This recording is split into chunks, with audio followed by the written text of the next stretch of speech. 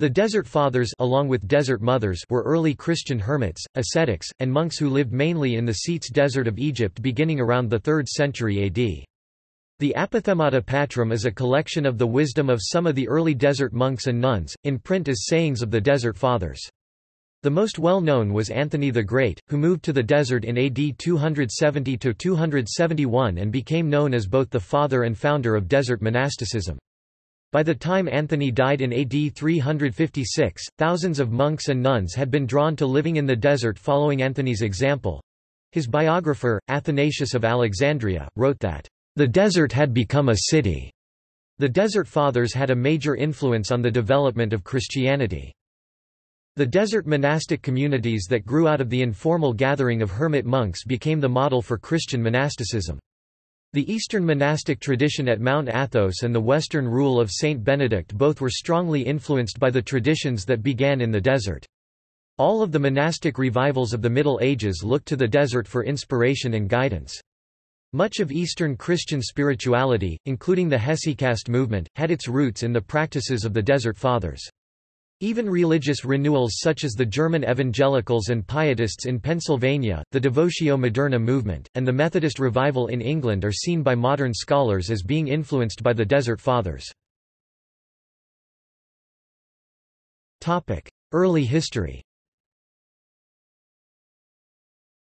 Paul of Thebes is often credited with being the first hermit monk to go to the desert, but it was Anthony the Great who launched the movement that became the Desert Fathers.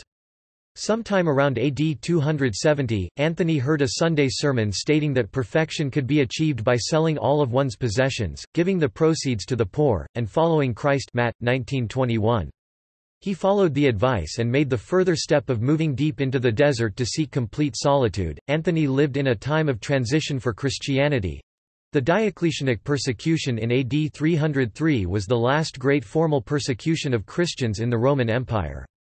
Only 10 years later, Christianity was made legal in Egypt by Diocletian's successor Constantine I. Those who left for the desert formed an alternate Christian society, at a time when it was no longer a risk to be a Christian. The solitude, austerity, and sacrifice of the desert was seen by Anthony as an alternative to martyrdom, which was formerly seen by many Christians as the highest form of sacrifice. Anthony quickly gained followers eager to live their lives in accordance with this solidarity and separation from material goods. From these prohibitions it is recorded by Athanasius that Anthony received special privileges from God, such as the ability to heal the sick, inspire others to have faith in healing through God, and even converse with God on occasion. Around this time, desert monasticism appeared nearly simultaneously in several areas, including Egypt and Syria. Over time, the model of Anthony and other hermits attracted many followers, who lived alone in the desert or in small groups. They chose a life of extreme asceticism, renouncing all the pleasures of the senses, rich food, baths, rest, and anything that made them comfortable. They instead focused their energies on praying, singing psalms, fasting, giving alms to the needy, and preserving love and harmony with one another while keeping their thoughts and desires for God alone. Thousands joined them in the desert, mostly men but also a handful of women. Religious seekers also began going to the desert seeking advice and counsel from the early Desert Fathers. By the time of Anthony's death, there were so many men and women living in the desert that it was described as a city. By Anthony's biographer, the Desert Fathers advocated three main approaches to monasticism. One was the austere life of the hermit, as practiced by Anthony and his followers in Lower Egypt. Another was the Cenobitic life, communities of monks and nuns in Upper Egypt formed by Pachomius.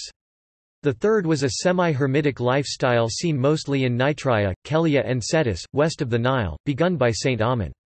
The latter were small groups 2 to 6 of monks and nuns with a common spiritual elder. These separate groups would join together in larger gatherings to worship on Saturdays and Sundays. This third form of monasticism was responsible for most of the sayings that were compiled as the Apathemata Patrum, sayings of the Desert Fathers. Development of monastic communities. The small communities founded by the Desert Fathers were the beginning of Christian monasticism. Initially Anthony and others lived as hermits, sometimes forming groups of 2 or 3. Small informal communities began developing, until the monk Pachomius, seeing the need for a more formal structure, established a monastery with rules and organization.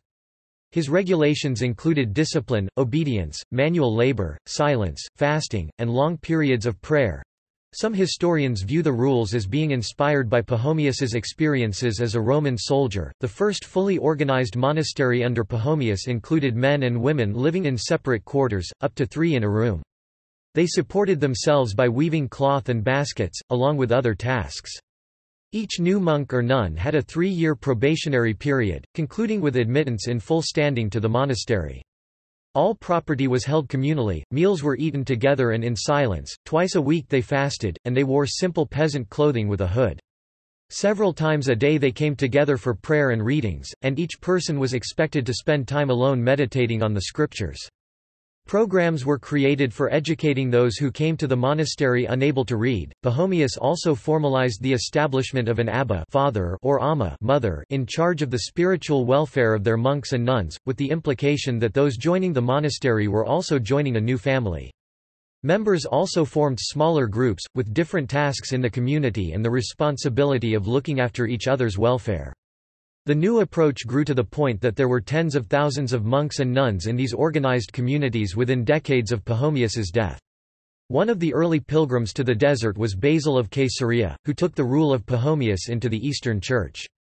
Basil expanded the idea of community by integrating the monks and nuns into the wider public community, with the monks and nuns under the authority of a bishop and serving the poor and needy. As more pilgrims began visiting the monks in the desert, influence from the monastic communities began spreading. Latin versions of the original Greek stories and sayings of the Desert Fathers, along with the earliest monastic rules coming out of the desert, guided the early monastic development in the Byzantine world and eventually in the Western Christian world. John Cassian played an important role in mediating the influence of the Desert Fathers to the West. This can be seen, for example, in the Rule of Saint Benedict, where Benedict of Nursia urged his monks to read the writings of John Cassian on the Desert Fathers. The sayings of the Desert Fathers was also widely read in the early Benedictine monasteries. Notable Desert Fathers and Mothers. Many of the monks and nuns developed a reputation for holiness and wisdom, with the small communities following a particularly holy or wise elder, who was their spiritual father abba or mother amma. The individual Desert Fathers and Desert Mothers are mostly known through the sayings of the Desert Fathers, which included 1,202 sayings attributed to 27 abbas and 3 ammas. The greatest number of sayings are attributed to Abba Pomen, Greek for shepherd. Because of the wide disparity of dates for the sayings attributed to Abba Pomen, some scholars believe that Pomen was a generic name for a combination of different unnamed abbas.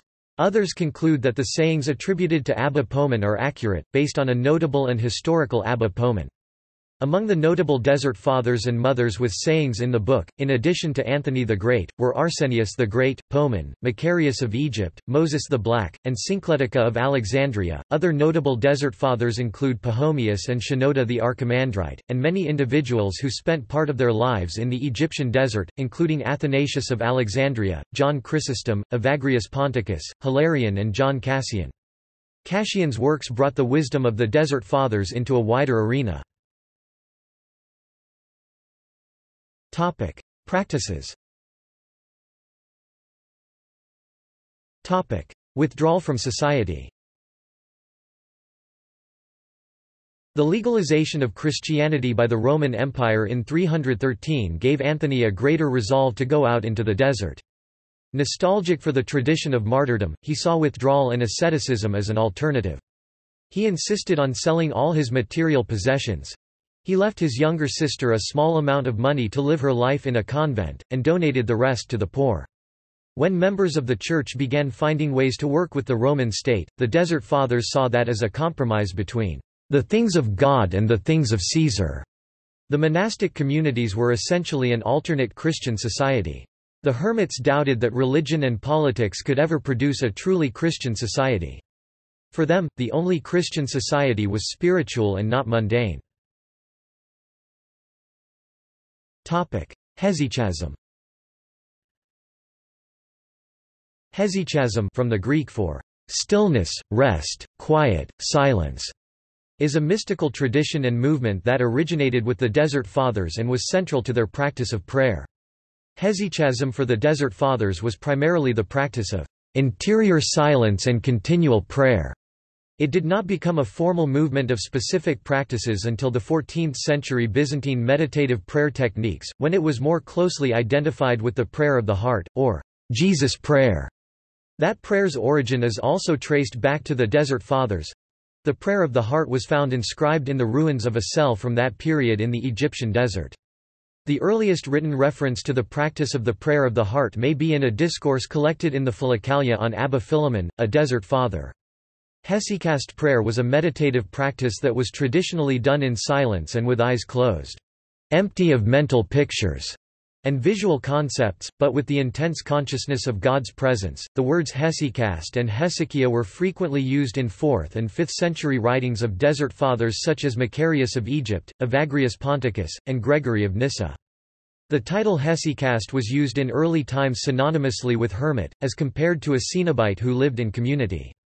Hesychasm can refer to inner or outer stillness, though in the sayings of the Desert Fathers it referred to inner tranquility. Charity and forgiveness. The Desert Fathers gave a great deal of emphasis to living and practicing the teachings of Christ, much more than theoretical knowledge. Their efforts to live the commandments were not seen as being easy. Many of the stories from that time recount the struggle to overcome negative emotions such as anger and judgment of others. Helping a brother monk who was ill or struggling was seen as taking priority over any other consideration. Hermits were frequently seen to break a long fast when hosting visitors, as hospitality and kindness were more important than keeping the ascetic practices that were so dominant in the Desert Fathers' lives. Recitation of Scripture.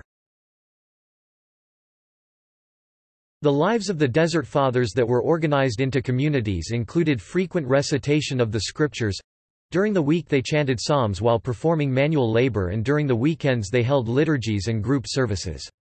The monks' experience in the cell occurred in a variety of ways, including meditation on Scripture. Group practices were more prominent in the organized communities formed by Pachomius. The purpose of these practices were explained by John Cassian, a Desert Father, who described the goal of psalmody, the outward recitation of Scripture, and asceticism as the ascent to deep mystical prayer and mystical contemplation. Excerpts from the sayings of the Desert Fathers. A hermit said, "Take care to be silent. Empty your mind. Attend to your meditation in the fear of God, whether you are resting or at work.